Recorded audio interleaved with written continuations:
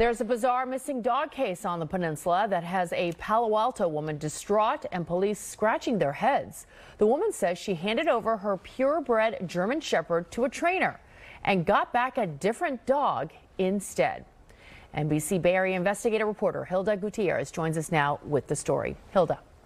Yes, Carolina Brucillari was leaving the country for a few days and thought that would be a good opportunity to get her dog trained professionally until she received a panic call from her son saying that their dog was never returned. Because it's like a son that disappeared. You don't know where, if he's dead, I don't know where his body is. Or if he's alive, where is he? Maybe he's with another person. They sold it. I don't know what happened to him. Carolina is talking about her 7-year-old German Shepherd, Scott. She says she last saw him in mid-December when a dog trainer she hired through the website Thumbtack picked him up for a 2-week board-in training at her house while Carolina was in Argentina. Did you get to meet her in person, and what impression did you get of her? No, it was okay. Like in the photos in Thumbtack was the same person. She was very sweet. But Carolina says Scott was not returned to her Palo Alto home on the final day and that the dog trainer told her she had a family emergency. She did show up 2 days later when Carolina was not home, but with a different German Shepherd. And she came here with another dog. So my older son called me and told me, "Mom, this is not Scott. This dog is totally different.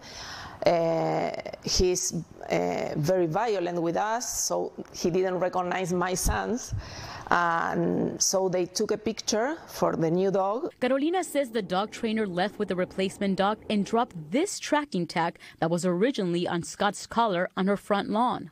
And she never called me back. I wrote several messages and she never answered me. So on January, the next day, I called the police from Argentina, and my husband made the report to the police. Carolina also contacted Thumbtack and says they refunded her $2,700. Thumbtack told us that they performed background checks through a third-party provider and that as soon as they were made aware of the situation, they took action against the service provider and removed them from their Thumbtack platform. She also posted to social media, and that's when Carolina says the dog trainer finally texted back. In the text she showed us, the dog walker claimed she left Scott with a dog sitter while she handled her family emergency and that Scott got away. There's no return to facilitate. The dog is most definitely dead.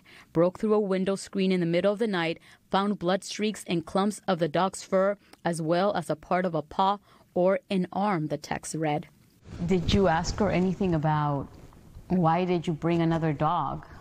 Yes, she told me that she didn't know that was another dog, that this man gave her another dog. The text messages also state that the dog sitter is coordinating with police. Palo Alto Police Department confirmed that the case remains under active investigation as a grand theft of a dog. They also called the case very interesting. We reached out to the dog trainer with phone calls and texts, but have not heard back from her. We'll continue to look into this story and bring you any updates, including whether anyone is ever charged with a crime. Hilda Gutierrez, NBC Bay Area News.